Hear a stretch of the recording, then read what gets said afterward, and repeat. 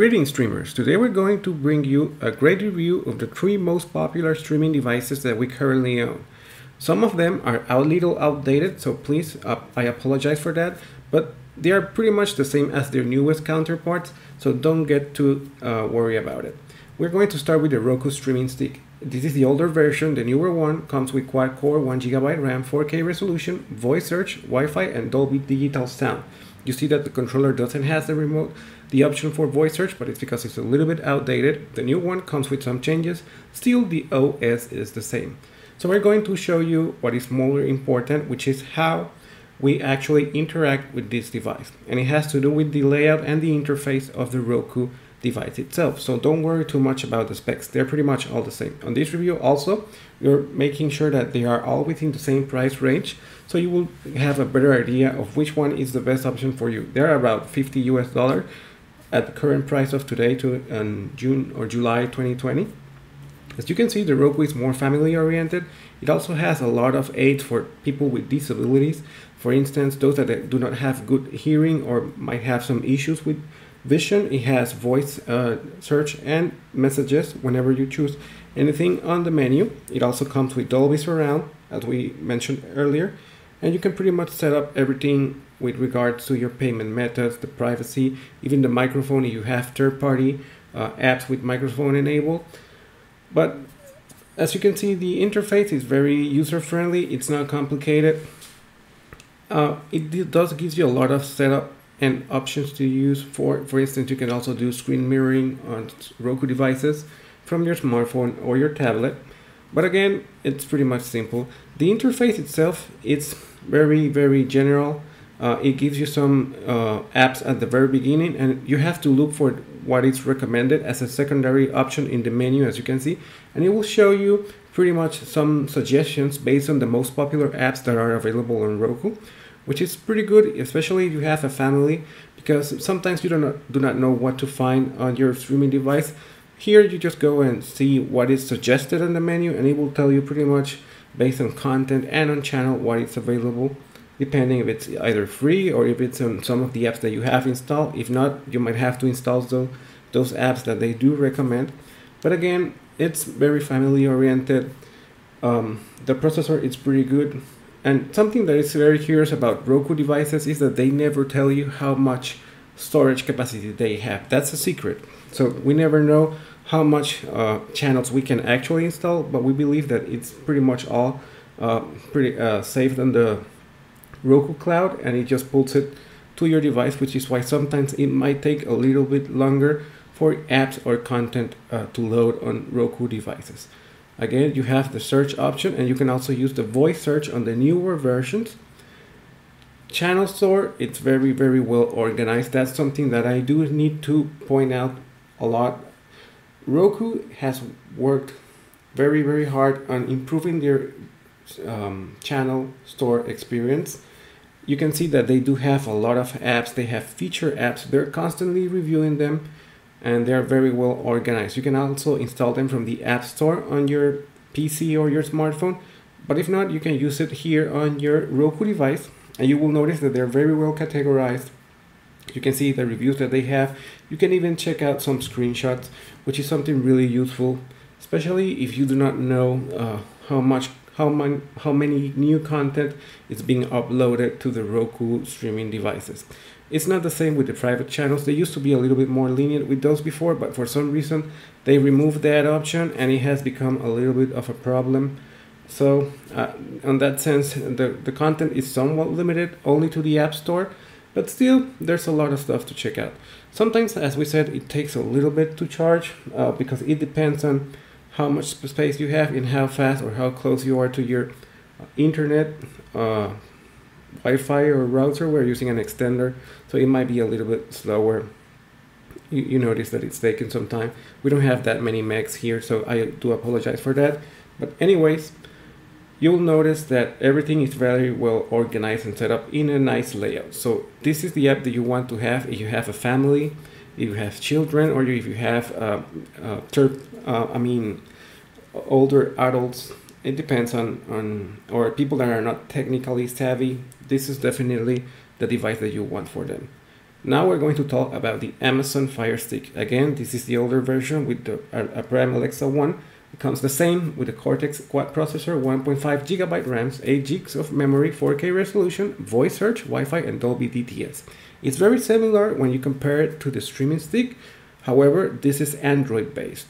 Even though it's an Amazon OS system, it is still Android based. Now, the layout, it's definitely way better, and I will tell you why. Because Amazon puts a lot of effort for you to watch the content as previews instead of just watching apps or channels. What you will notice is that they will show you the content that is available on the apps right away. As soon as you hit the home button, it just shows up. And it's because they want to encourage you to either rent it or purchase it, or even to subscribe to some of that content. There's also a lot of free content, which is different from the Roku. These guys, they do a lot of work on improving their interface, because it used to be more Amazon Prime oriented, but they noticed that not everyone has Amazon Prime, so they have been including more and more content from other apps or channels for people to enjoy more stuff at the home screen.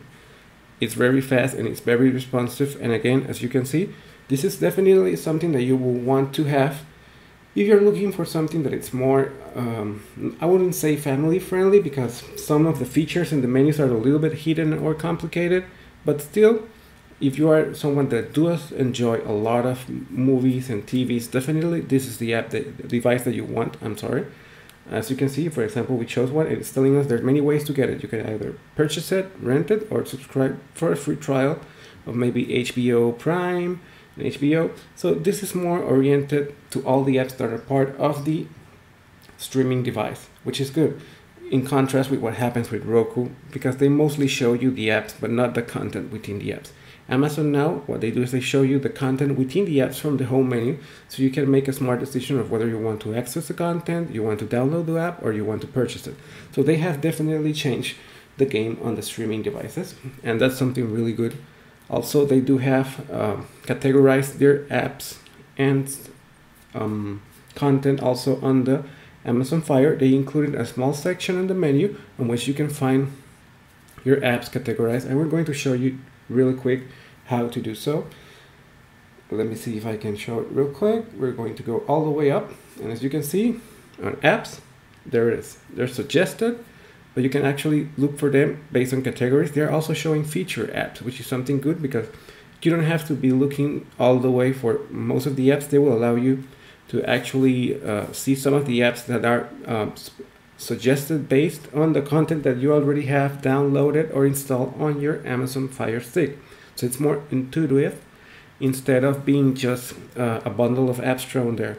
You will actually check out what do you have, and it will kind of suggest them based on your tailored content, which is good. So that means that they have been improving a lot on the user interface experience. It's not only about the hardware, but it's also about the experience on actually checking out streaming content, because we know that there's a lot of streaming content out there, and it might not be very simple or easy to actually get a hold of it, because you might get overwhelmed with so much content that you do not know what to actually watch on the end.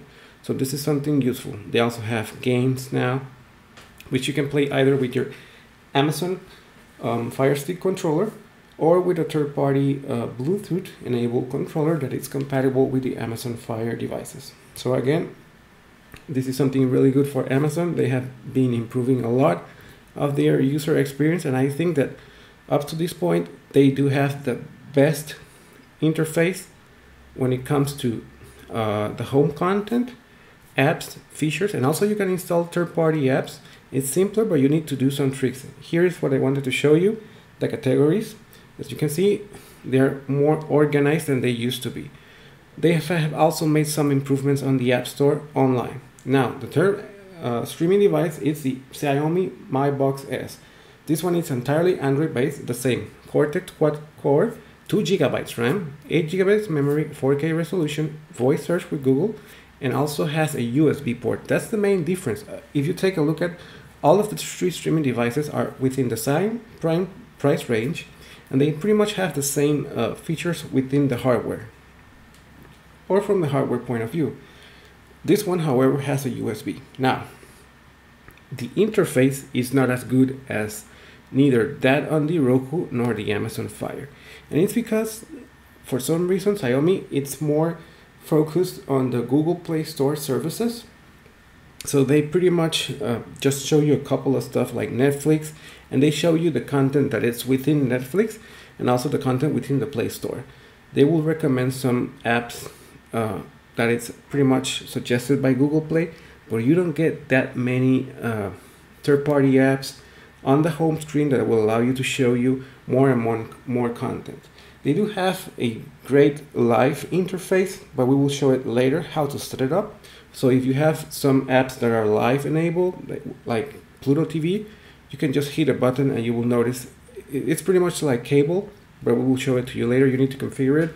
But still, the way that the App Store or the home screen works, it's not as good as on the Amazon Fire. But it's because they're more focused on the live experience and on certain Google App Store. Google's App Store recommendations. I'm sorry. So again, I think that they could improve this a little bit more, but for some reason the Android TV devices haven't worked that much on that area, and I think it has to do with Google policies. Also, they pretty much removed all the capacity for installing third-party apps using apps like the downloader, and we will show in another video how to do so. There's a way to bypass it, but for instance, if you want to install third-party apps on this new Android TV based Android boxes, it's really complicated, and it has to do with the Android TV latest update. Again, you set them up pretty much on the uppermost part of the menu, the apps that you want to currently be visiting. You add them as favorites, and you can also hit the icon for the apps and it will display all the apps that are installed on your device. But it's not as friendly. I mean, you can see that it's somewhat disorganized and it doesn't suggest you a lot of stuff. Yes, there's a lot of apps that you will not find neither on the Amazon nor the Roku, and it's because this streaming box is Android TV based, so there's a lot of third-party apps. However, the Amazon Fire Stick is also Android based, so don't forget that you can install apps from third-party developers using some tricks and a download or apps.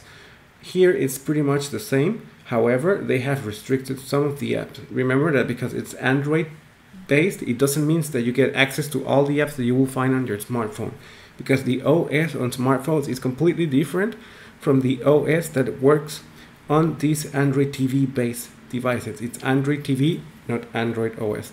So do remember that. A lot of people get confused about it, but again, you can see the content is really extensive. We wouldn't finish looking for it within the video, so we're going to show you the most important ones. You get live TV, you get IPTVs. I mean, it's very simple. Also, if you want to check out apps like Kodi, because a lot of people do enjoy Kodi, you can install it on these Android TV based devices because it's available already on the App Store.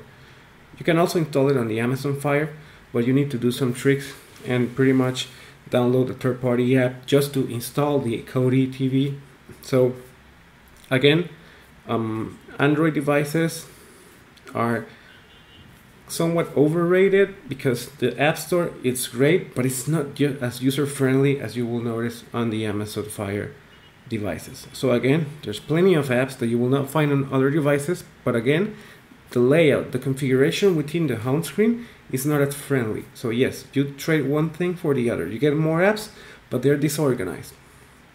Plus, you can also install them from your Google account into these devices, which is a good thing. But still, you don't get that nice layout. So I wouldn't suggest you to get the Android TV for children, because if they have never used streaming devices, they might find it difficult.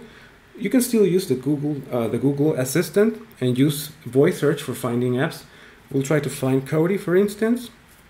It does work on the Google Play Store, but it doesn't work on certain apps. As you see, we said Kodi and it popped up. On another video, we tried to do the same voice search within Cinema, which is an app, and it didn't work. So it's somewhat requiring some tweaking because some apps just don't work with the Google voice search assistant. It's not the same with Alexa. A lot of apps do work with Alexa voice search, which is great, but it doesn't work just as good with this Android TV box. Again, the menu, you can customize it if you want, but the apps that you find that you can actually set up on your home menu, it's not just as many as you would think. It's pretty much all based on Google, TuneIn Radio, maybe CBS, a couple of them. It's not all of them that you can actually drop them on your home screen, and that is somewhat annoying. Still, the Xiaomi Mi Box has a lot of potential. It's the most powerful box or streaming device that we currently own because it has the latest Android update. It also has more RAM and it also has more storage space. Plus it has the capacity of installing or using the USB port for watching movies or maybe photos and other stuff. So we hope you guys enjoyed this video. I will show you a little bit more on how to tweak the live option on this streaming box, because this is the strong part of the Android Mi Box. It comes with the live button, which you click and it will pretty much load all of the live content that you have on those apps that are live TV enabled. So it's pretty much like opening the cable on your home or your cable box. You need to set it up.